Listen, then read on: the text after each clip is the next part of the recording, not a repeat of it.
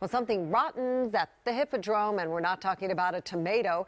That's the name of a new Broadway musical touring the nation and stopping in Baltimore this week. Yensi dropped by the dance studio to learn some dance moves from the show. Oh, we might have a chance. Who's on? Big applause with everyone cheering for us. Something Rotten is a combination of comedy, Broadway, and a nod to Shakespeare. It's set in the 1590s and tells the story of how the very first musical came to be. It's hilarious.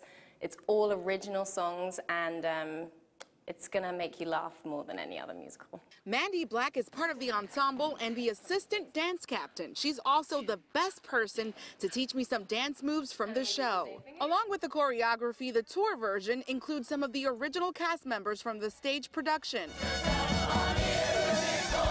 The actors have to do this wearing costumes that weigh 10 pounds. You can see them in action this week at Baltimore's Hippodrome Theater. Have anything from kind of like a 60s boogie, 80s dancing, some traditional musical theater taps, some kick lines. It really does span across the spectrum. As for me, I tried to quit.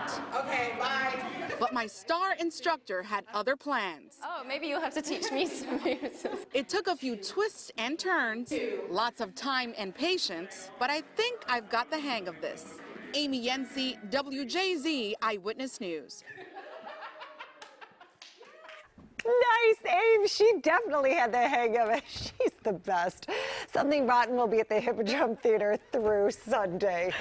Oh, She's going to get a call back. She's going to get a call back to go and do this. I can't wait to see her in the hallway. Star of the show, our Amy. I love it. Good job.